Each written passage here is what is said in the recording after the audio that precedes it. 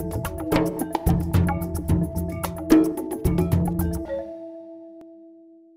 everyone, my name is Samantha Koch and I work as an application engineer in the wire and cable department here at Anixter.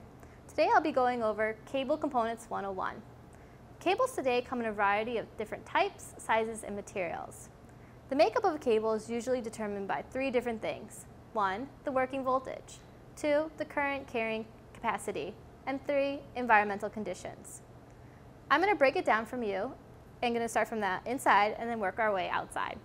So starting from the inside, we have the conductor.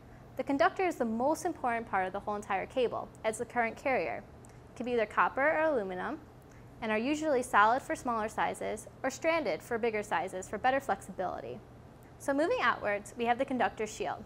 The conductor shield is very important as it provides for a smooth radial electric field within the insulation and also helps prevent electrical noise.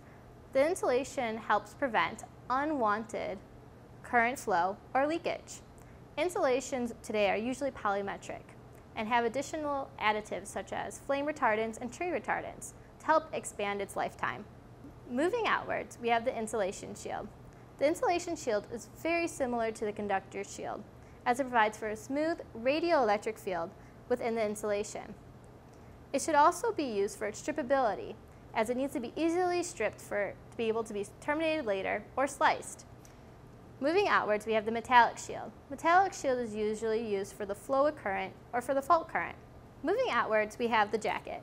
Similar to the jacket that we wear, this jacket helps protect against environmental conditions such as temperature, water, or chemicals. It also really helps with mechanical wear and tear. Well, that's a wrap for our Cable Components 101. Thank you for tuning in. I hope to see you next time. Thank you.